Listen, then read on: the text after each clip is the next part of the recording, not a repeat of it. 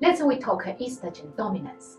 Estrogen dominance can occur due to different causes: exposure to environment estrogen, overproduction of estrogen, and the underproduction of progesterone can all lead to an excess amount of estrogen. According to Chinese medicine, the effects of estrogen are similar to energy yin.